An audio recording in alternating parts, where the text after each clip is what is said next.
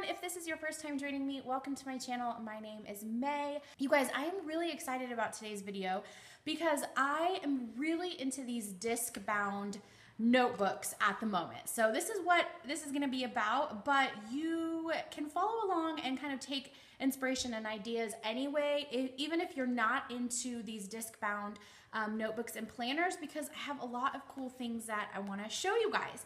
So let me just give you a little background. I was cleaning out my office and I found this box from Levenger. I don't know if that's coming up on camera. It has this like really it's fancy, right? So this was actually from one of my very first, not my first, but one of the first lawyer jobs I had, a real big girl job. My boss gave us a huge welcome to the firm bag, and in it was a Levenger notebook, a red one because those were our company colors, and it had just all these great accessories with it. Had dividers that you guys can see here. It had another pack of just plain dividers. This is just some paper. And then also it came with this beautiful carrying cloth as well, storage cloth, I guess, as well. And then it also had a black cover as well. So there was two different colors that you could use. And it was so much fun, you guys, to go through this notebook. It was total walk down memory lane because I was just reminiscing about the good old days. This was back when I lived in Chicago and I worked for a firm downtown with an incredible woman named Jennifer. She is still a friend of mine. She is still rocking the business world. She's amazing. She was the coolest boss I ever had. So if I ever had to have a boss again, I don't really ever want a boss, but I want to be the boss. But if I ever have to have a boss again, Jennifer is the lady I want to be my boss. So anyway, started going through this and I was like, hey, this notebook's kind of cool. Let me just pull it out and see, what it's all about. Well, I fell in love. You guys, I really, really love this system. If you've been following me for a while, you know that I love spiral bound planners because I can do this. I can turn it around on itself. I just love that feature about spiral planners. And I know that a lot of you don't like them because they're not customizable, but I've shared videos in the past with you guys on ways you can customize them. I love the spiral things, right? And actually, this is the planner that I'm currently using. You guys always ask me to see what I'm using, and this is it right now. It is the Mead Cambridge edition in this kind of I don't know, peachy, corally blush color, and you'll notice a full-size calendar. This is just the monthly. Right now, I have a lot of exciting things coming up, which I can't wait to tell you guys about, and I will be sharing soon. But right now, everything that I'm doing is really high level, kind of big task management. That was another reason why I wanted to start using this notebook. It's full size, gives me a lot of room, and again, I have a lot of projects that I'm planning out. Love this size. It's really helpful for me right now in this season of my life that I'm in. So I love that it goes with this planner perfectly. The sizing is perfectly. I can put my planner in here. It does stick out a bit, but they work well together. So I was really excited that I had this notebook and that I found it.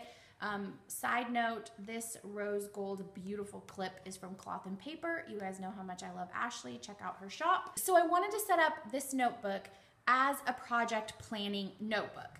And it's gonna be for my business. I am getting ready to launch something really exciting in 2016. So I have big things happening in the business world, and I need something to kind of organize it all and just kind of write out my notes, whether it's a daily download, just things like that. So I wanted to set this up. I thought you guys would enjoy the process. A couple of different things that I want to show you guys. Now, the first thing that I did in setting this up, well, let me backtrack. This red cover was on here, and I just took off the front and the back and put on the black ones. It's not difficult to do. Don't freak out when you're changing these covers on these discs. I was really afraid that I was gonna break them. I mean, don't go crazy, but they are durable, hard plastic, so you can change these pretty quickly and then just snap on the new ones. So I did just change out the red cover that I had on there before and put on this black one. And then I did something really exciting. So I am someone who believes in vision boards. I don't know how you guys feel about them. I have filmed an entire video on vision boards, and I will be sharing that with you guys soon. I believe in them as a tool. Even if you think they're kind of hokey, I hope you guys will check out that video and give me just a bit of your time. Bear with me on that one because I do think that they're very important and I think that they work. So I decided to make a vision board for my business for 2016. I'm not gonna go over this whole thing with you guys in this video because like I said, I do have a completely separate video on vision boards where I'll talk more about this, but I wanted to have, like I said, a very specific board for my business, and I wanted it to be the dashboard inside this notebook. Because I'm going to be working in this notebook, I'm going to be in it every single day, I thought it would be the perfect place for me to put this vision board. So I just, made it, laminated it, and then punched it. Now, let me show you guys the arc punch that I'm using. I did not want to buy one of those big ones. I wanted something that was portable. So I got this arc punch from Staples. It was like $14, $15. I do not recommend it. I have ordered another one from Levenger, which is, the company that made this notebook. If you guys aren't familiar with these disc-bound systems, maybe I should just take a minute for a really brief overview. As far as I know, Levenger was the first company that came out with these disc-bound systems, and then others have followed. ARC is Staples' own in-house brand that makes these notebooks, of course, a lot more affordably. They make the discs, they make the covers that look exactly like these in a lot of different colors. I just saw them at Staples. So they are, a more affordable option. Me and my big ideas, the Happy Planner, if you guys are a fan of that, you know that it is also a disc-bound system. I know a lot of you don't like the disc-bound system, so I don't want you to get too caught up in that. I mean, I know this video is about the Levenger because I love this system, and right now it's my favorite thing ever. But again, if it's not your thing, don't worry. You can still use the inspiration from this. But anyway, back to this punch.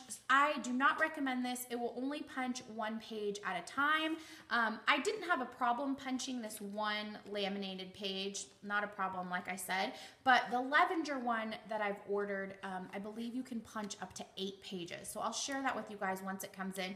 Again, Levenger does have different options for the discs. I ended up getting some gold ones because I will tell you guys another little secret. I have ordered another Louis Vuitton desk agenda. I know that I'm crazy and that I said I didn't like it, but I decided to give it another go. So I've ordered the gold discs to go in that. Anyway, totally off topic. Okay, so I made this, laminated it, punched it with this punch, and it is going to go in the front of my project planning notebook. It's going to be the first thing I see.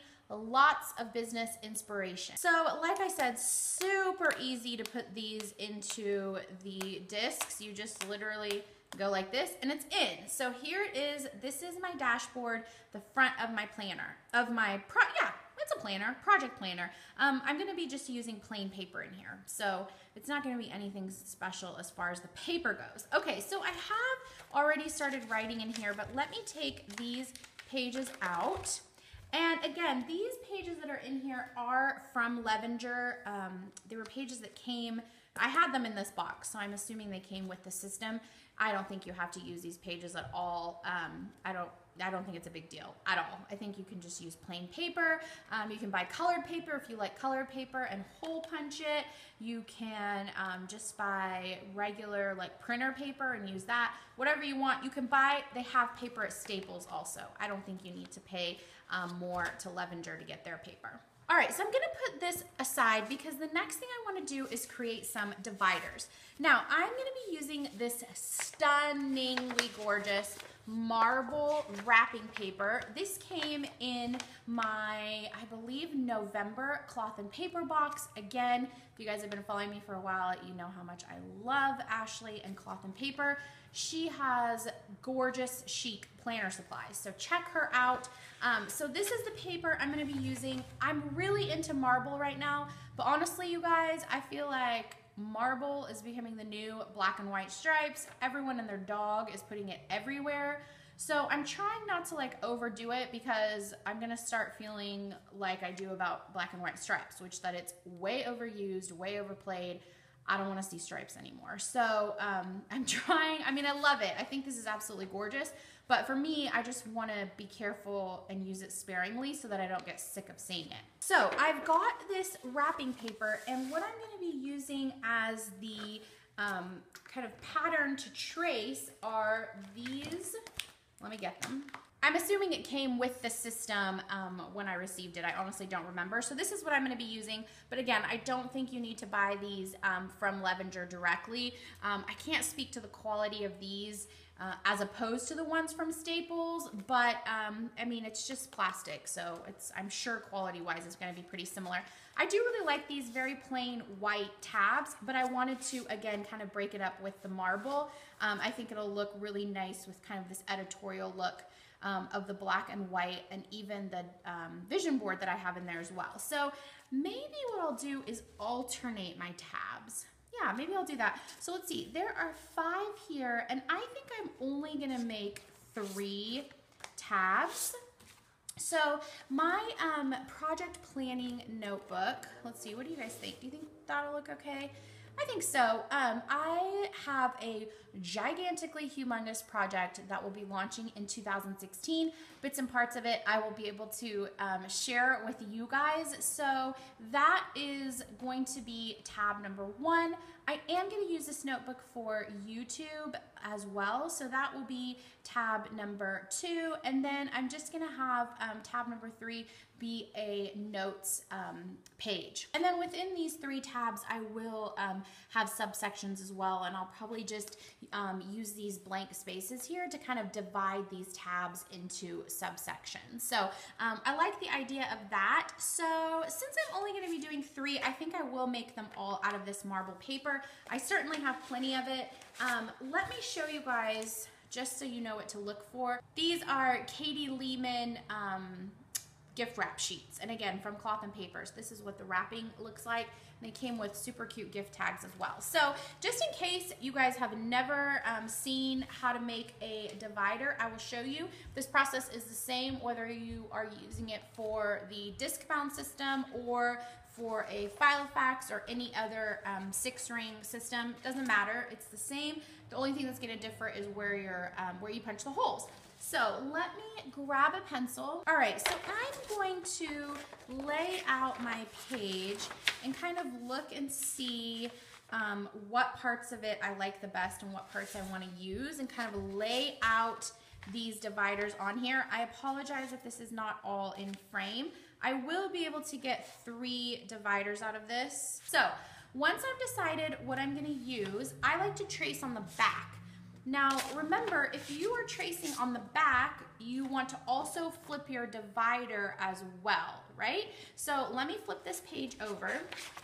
All right, so I flipped over the wrapping paper, but here's my divider. I want to flip my divider over as well so that when I cut and I flip it over, both will be on the right side. And then literally all I'm gonna do is just trace around it so I have a place to cut. Again, I like to trace on the back because I can go around it as dark as I want with my pencil. I don't have to worry about being too neat. Now remember, if you're not putting anything on the back, if you're not like making it double-sided, then you'll still see your pencil marks. So you will have to erase them, but still you don't have to be as neat as if they were on the front. So here's this. I'm going to continue to trace and cut out my dividers. Almost done cutting these out. I've got the first 2.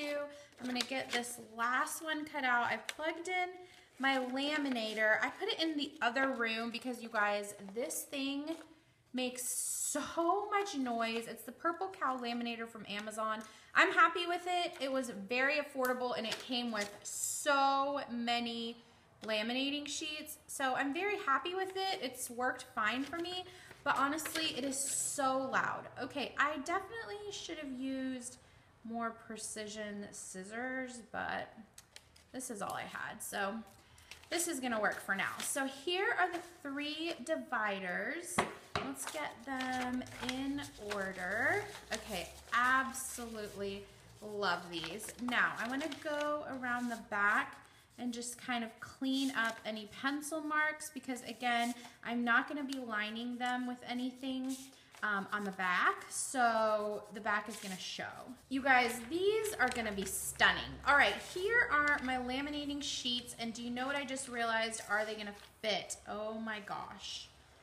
Yes, they are going to fit, but just barely. I think that I'm going to need to cut these down because it's fitting in here just barely. I think I'm going to take a little bit off of the end of each one, and I'm realizing that these are really uneven. I guess my cutting skills are not that great. So I do have a paper trimmer.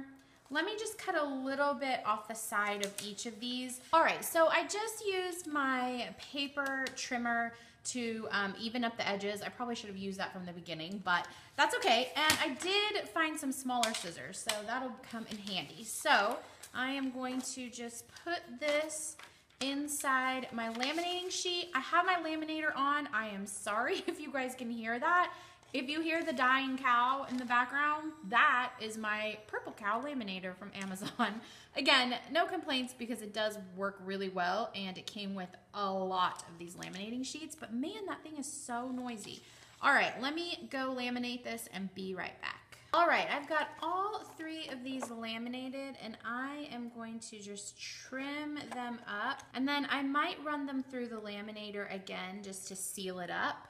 All right, these are cut and double laminated. Let's get them punched.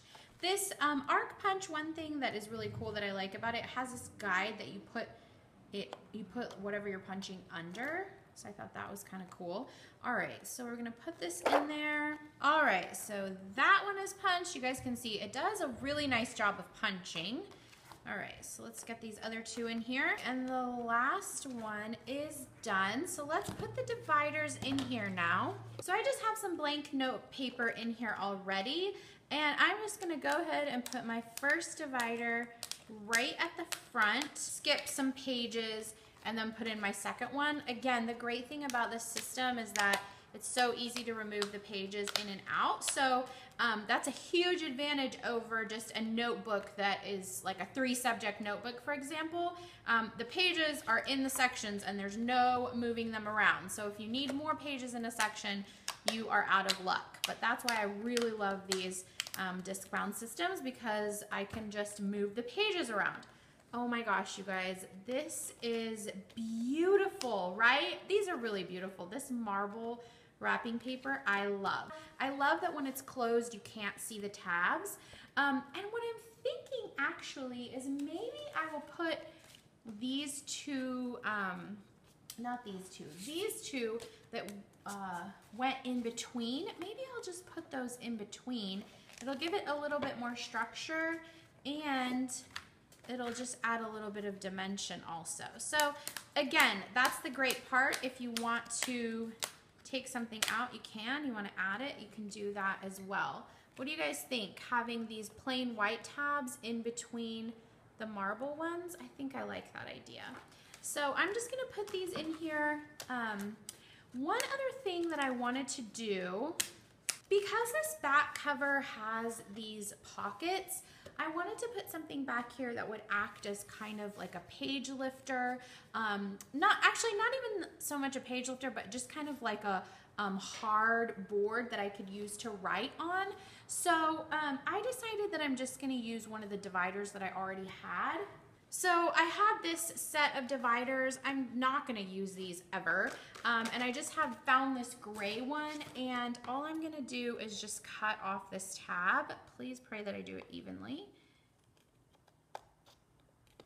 Perfect, okay. So I'm going to use this in the back as just kind of like a cover, I guess. I don't know what to call it.